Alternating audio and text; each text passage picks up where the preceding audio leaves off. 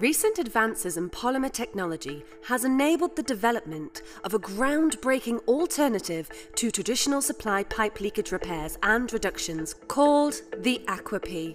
This is a pea-sized product made from specially formulated materials with a buoyant centre, which allows the Aquapea to free swim inside a pipeline and in most cases repair leaks without unnecessary costs of excavations and with very little impact on the customers and environment. The WRES approved Aquapea is capable of repairing leaks in various pipe materials and sizes and is currently being used to solve leaks worldwide.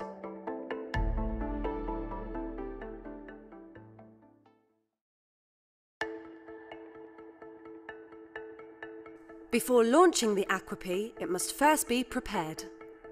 Firstly, remove the outer packaging by turning the clear blister side upside down and peeling off the back of the card.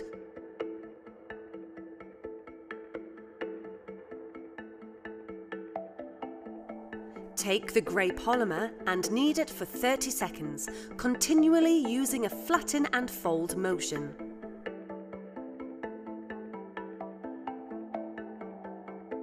With the polymer left flattened, take the polypropylene core and place it into the centre, then wrap the polymer around the core evenly, rolling the polymer into a pea shape.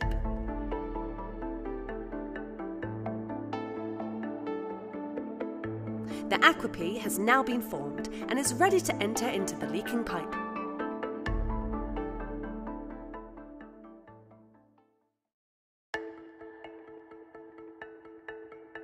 Firstly, close the internal stop tap and calculate the amount of water escaping from the system by monitoring the water meter for 1 minute to quantify the volume of leakage and determine the correct sized Aquapea to use. Then, turn off the water supply at the external meter chamber. Remove the water meter and non-return valve. Mix and prepare the Aquapea as explained and place it into the system.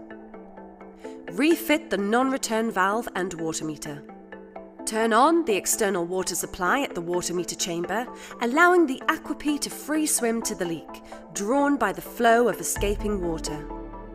By monitoring the water meter, which will indicate any changes, once the Aquapea has reduced or repaired the leak, allow 15 minutes for the Aquapea to cure. The water meter must be monitored from turning on the water supply following Aquapea insertion to the end of the curing time. This is your window to see how the Aquapea performs. Open the internal stop tap and turn the water supply back on. Flush water through the system from a tap for 2 minutes. And finally, check the water meter for any continuing water loss.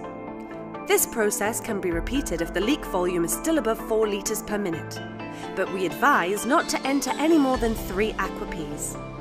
The quality of the pipe must now be considered. If the Aquapea has been unsuccessful with the first attempt, it is okay to upgrade to the next sized Aquapea and make a second attempt. On average, it takes 1.5 Aquapeas to fix a leak,